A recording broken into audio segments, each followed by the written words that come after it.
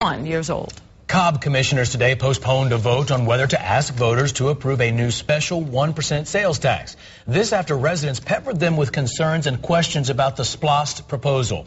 Channel 2's Ross Cavett is live in Cobb County, where leaders met for lunch for much of the day, trying to make the project more attractive to voters. Yeah, the expected vote today did not happen. County commissioners are very aware in an economy like this, asking voters to essentially raise their own taxes may not fly.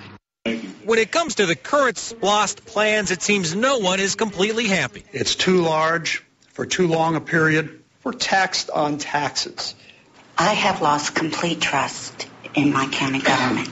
The currently proposed SPLOST is much bigger than we need. That last comment came from a county commissioner. Helen Gorham says the original 6-year proposal was way too big, and the trimmed-down 5-year SPLOST request is still too top-heavy for voters to support. The project list contains too many elective, non-essential wants, along with a sizable list of critical needs. Cobb voters have approved SPLOSTs dating back to the mid-'80s, often for big-ticket projects. The big new courthouse is one.